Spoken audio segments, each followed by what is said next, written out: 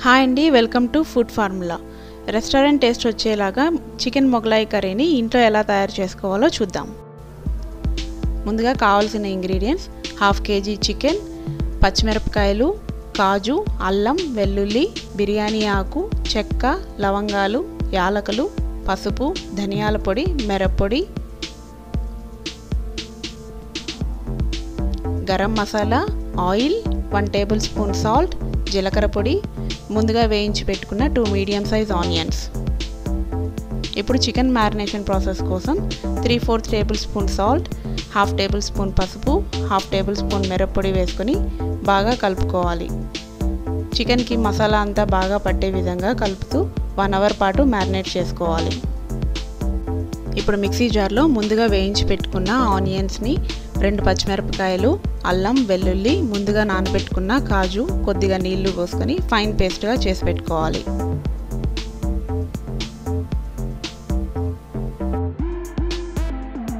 Medium ఫ్లేమ్లో కడాయి పెట్టుకొని 1/2 cup oil పోసుకొని ఆయిల్ హీట్ అయ్యాక మసాలా దినుసులు వేసుకొని వేయించుకోవాలి. మసాలా దినుసులు వేగాక ముందుగా గ్రైండ్ చేసి పెట్టుకున్న మసాలా పేస్ట్ వేసి మసాలా పేస్ట్ బాగా వేగేంత వరకు ఫ్రై చేసుకోవాలి.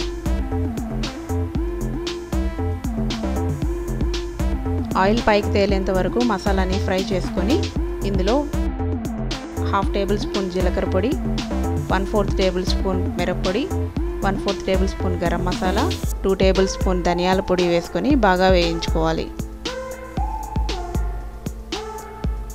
ముందుగా మ్యారినేట్ చేసి పెట్టుకున్న చికెన్ పీసెస్ని వేసి 2 నిమిషాల పాటు హై ఫ్లేమ్లో కుక్ చేసుకోవాలి. 2 వైపులా బాగా కుక్ అయ్యాక 3 నిమిషాల పాటు లో ఫ్లేమ్లో మూత పెట్టి కుక్ చేసుకోవాలి.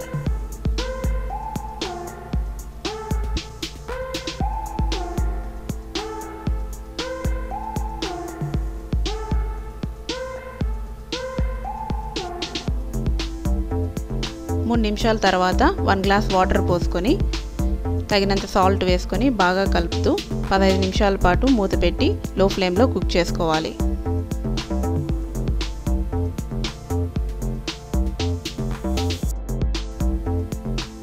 నిమిషాల తర్వాత మూత తీసి చికెన్ బాగా కుక్ అయిందో లేదో ఒకసారి చెక్ చేసుకోవాలి.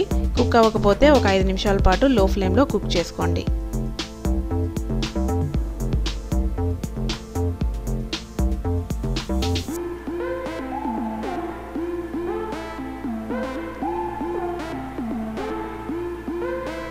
ఎంతో టేస్టీగా ఉండే restaurant style Mughlai chicken ready.